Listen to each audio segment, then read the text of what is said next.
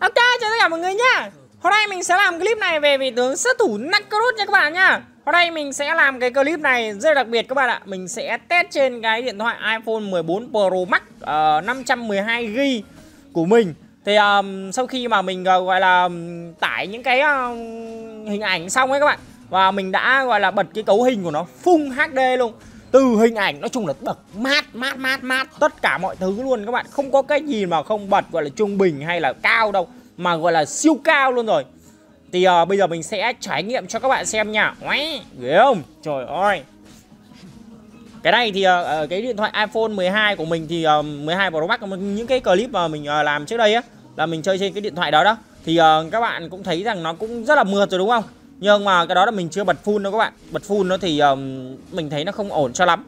Nó kiểu hơi nó khựng một tí á. Nhưng mà đây cái iPhone 14 Pro Max này, trời ơi chơi này, ui giời ơi, phê lắm các bạn ơi. Nó hơn nhau ở cái chip mà nói chung là giống như dòng điện thoại mới ra thì chơi game nó sẽ mượt hơn. Nhưng mà đối với các bạn chơi game bình thường, không cần thiết phải quá gọi là đẹp, gọi là siêu đẹp để làm cái gì. Mình chỉ cần có bình trung bình thôi thì các bạn nên mua những cái dòng iPhone gọi là 12 Pro hoặc là 12 Pro Max ấy, là nó đã gọi là xịn lắm rồi nha các bạn. Không cần thiết phải lên tới 13, 14 đâu. Tại vì lên tới 13, 14 nó nhiều tiền hơn. Còn 12 úi dồi. Còn 12 thì mình sẽ rẻ tiền hơn đó các bạn. Còn nếu như mà các bạn mà ít tiền hơn nữa thì mình có thể sử dụng cái phiên bản mà bộ nhớ thấp ấy, ví dụ như 128GB thôi, để đủ để xài thôi, chơi game thôi. Các bạn đâu có quay video như mình đâu. Mình thì mình phải cần nó nhiều dung lượng các bạn. Tại vì mình quay một cái video này nó tốn hết được 2 đến 3GB á. Úi dồi ôi, nào thế. Mà mình có khi mình lưu mấy cái video nó nhiều video ấy, mười mấy 20 cái video ấy. Nói chung là mình phải cần dung lượng. Chứ các bạn không quay lại video thì các bạn đâu có cần dung lượng làm gì. Mà mình có thể mua cái thấp ghi thôi, chỉ để chơi game, chụp hình, quay phim này nọ thì cũng không bao nhiêu đâu. Wow. Đây là một cái clip về test cái game Liên Quân bật full cấu hình trên cái điện thoại iPhone 14 nha các bạn. Nói về trận đấu này thì mình vẫn lên trang bị chơi na như bình thường. Nhưng mà đặc biệt thì trận này mình sẽ lên cho đó cái dìu hơn là không phải là cái kiếm nha. Tại vì các bạn có thể thấy rằng tem bên bạn có Vera, đâm ra mình hơi sợ ấy. Nó có khả năng nó eo nguyên một combo là tèo mình luôn á. Nguy hiểm lắm. Vì thế nên cứ ăn chắc mặc bền, cứ lên cho nó cái trang bị gọi là ấy cái đã. Cứ lên cho nó cái dìu cho nó yên tâm. Đấy. Đấy, chà. Rồi. Chỉnh lại rồi. Tốc độ trượt nó hơi quá, đâm ra nó kéo nó hơi bị phê các bạn. Dình đấy nhá, dình. Đó, nấp như đây. Hình như cái chế độ cài đặt hình ảnh của nó siêu cao thì là cao là ngon rồi nha các bạn. Nhưng còn siêu cao nữa, hình như siêu cao là khi mà mình đi vào trong cái bụi á, là cái bụi cỏ nó rung rinh, nó kiểu giống như là mình đạp chân vào trong cái bụi cỏ thật đấy các bạn. Nó rung rinh luôn đấy. Wow. Còn khi mà các bạn bật cấu hình trung bình ấy thì là đi vào bụi cỏ nó sẽ không có cái gì hết, giống như bình thường vậy á. Mày háo bới đi đâu con sâu, cho em sờ mông. Ai da, á đâu cái hay vậy.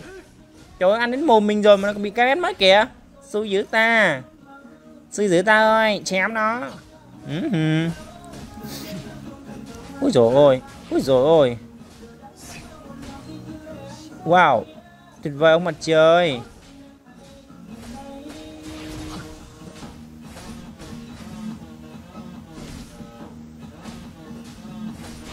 Ý, từ từ nha. Trời ơi, đánh nhau ác quá trời luôn, ác như con cá thác lác luôn đó. Vô đây lắm. Wow, thiệt là ghê quá đi. Anh ơi, anh chạy đâu vậy anh trai? Em tới với anh vậy nè. Hello baby. 1, 2 chém. À cha, đủ chạy về bên này à? À, nó chạy tới Alice các bạn ạ. Ui ơi. Thôi. Ê, anh trai ơi, ra đây coi. Nó núp trong nhà kìa, nó không chịu ra kìa. Ai cha, nó thò ra bắn mình cái. Thôi ghét, đập luôn. Rồi xong luôn, cũng bị đồng đội mình nó KS mất tiêu luôn. Thì cái nick này của mình hiện tại đang ở rank kim cương nha các bạn. Kim cương 2. Tại vì sao lại kim cương 2? Tại vì từ khi mà nó reset danh nhá, reset danh từ cao thủ sát nó sẽ xong nó xuống đến kim cương 2 luôn, là mình không có chơi. Mình cày cái nick kia kìa. Chờ mình cày xong cái nick kia không có kèo nào cày thuê nữa thì mình sẽ chuyển qua cái nick của mình nha. Mình sẽ chuyển qua nick này, mình cày lên cao thủ phát. Lấy cái gì ta? Biểu tượng cái gì nhỉ? Dấu ấn truyền kỳ, đúng rồi, lấy dấu ấn truyền kỳ cái. Với lại cũng chơi nick của mình đi chứ, cho nó nhiều skin xịn sò anh em xem cho nó sướng. Mấy trang phục bậc SSS đồ ấy, ý giời ngon.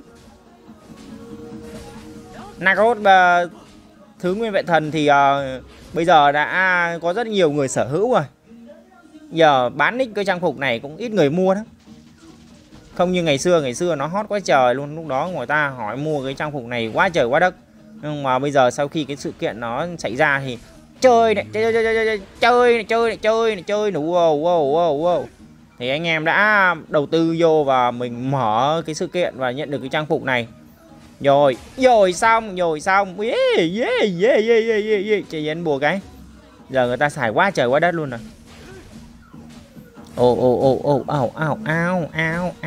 Ao. Vera này, không, mình sẽ ăn vị tướng Elsu nha. Elsu, hello bạn. Chú, đi đâu? 1 2 3. Ở đâu? Trời, nhảy một chỗ kìa. What the fuck, cái gì vậy? Oh my god. Không hiểu luôn, nhảy một chỗ luôn. Đủ kỳ ta. Chắc do điện thoại mới đâm ra nó bị lỗi các bạn. Chắc do điện thoại mới, chắc vậy quá. Thì đây là một cái video đầu tiên cũng như là cái video cuối cùng mình làm clip trên, không phải cuối cùng đâu, có thể là sau này nữa, nhưng mà hiện tại sắp thời gian tới mình sẽ không làm video trên cái iPhone 14 Pro Max nữa nha các bạn. Mình sẽ làm tiếp tục trên cái 12 nha. 12 là mình thấy đủ rồi. Bật cấu hình ảnh là cao thôi là đủ rồi. Không cần phải gọi là như thế này đâu. Bật cái này gọi là siêu cao luôn. Siêu cao này thì mình thấy nó có hơn được cái là bụi cỏ nó rung rinh thôi, chứ mình thấy nó hình ảnh nó vẫn thế, chả có gì khác các bạn. Phải không ta? Hay là do mình không để ý không biết nữa. Còn cái 12 Pro Max của mình sử dụng cái ấy thôi. Cái cao thôi. Hình ảnh là cao nha. Chi tiết gì đó thì mình bật full nha. Nhưng mà hình ảnh thì là bật cao thôi các bạn.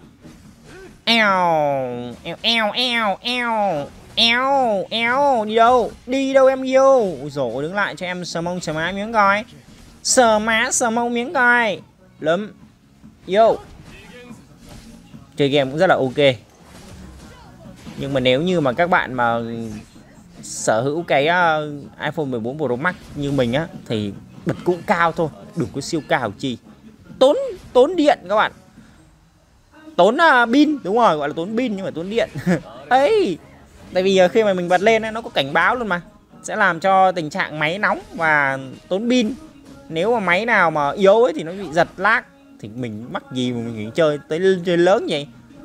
Mà nếu mà đã như vậy rồi, nếu mà các bạn mua để vừa sử dụng vừa chơi game thì mình thấy 12 Pro Max là thấy đủ rồi. Mà lại còn rẻ nữa. Còn nếu mà mình có dư giả đúng không, hốt 14 của nó mẹ chơi quấy đi. Cái này điện thoại của mình thì được bảo hành tới 2 năm lận. 14 Pro Max của mình được bảo hành 2 năm lận. Thường thì người ta sẽ 1 năm ấy, nhưng mà mình mua ở thế giới di động á, giá nó cao hơn ở bên ngoài á, thì nó sẽ được cái bảo hành nó lâu hơn một chút, lâu hơn 1 năm. Nói chung là tiền nào của đó thôi, nó hơn nhau ở cái chỗ tiền thì mình mua thì mình không thể nào mà ấy được. Chơi nào thì mua ở thế giới động nó sẽ cao hơn ở bên ngoài các bạn. Nhưng mà chế độ bảo hành hay cái gì đó thì mình thấy nó vẫn ok hơn. Nay mình mới làm clip trên cái điện thoại này ấy, cũng như là hôm nay mình mới chơi lần hôm đầu tiên luôn á. Chứ mọi hôm mình đâu có chơi đâu. Thấy có bạn bình luận bảo mình test xem như thế nào thì đây, hôm nay mình test cho các bạn xem đây. Một video duy nhất thôi nhá. Thế là mình thấy đủ rồi, không cần thì hơn đâu. Tại vì cái điện thoại kia đang lưu cái nick của mình cày thuê các bạn ạ. Ấy thì mình không có ấy được. Nào. Double kill các bạn ơi. Mà lốc. Ma lốc. Ui dồi ôi, ma lốc kìa. Eo. Hình như cái ăn được mạng này là qua đa kill này. Đủ. Tốc biến này. Ê đều ơi, lưu đồ ngốc ý. Quê, đừng về quê. Ủa Elsu đâu? Đủ nhức nát thằng Elsu này. Ra đây làm cái mega chơi coi bạn trai. Không chịu ra gì hết trơn. Rồi thì mình vừa mới test xong rồi đấy. Anh em cũng rõ về cái video của mình. Thì nói chung là chơi rất là mượt nha các bạn. Tuyệt vời luôn. Rồi cảm ơn các bạn đã theo dõi clip của mình. Hẹn gặp lại anh em vào clip sau nhá. Anh em cần test cái gì thì bình luận ở dưới phần comment cho mình biết nhá.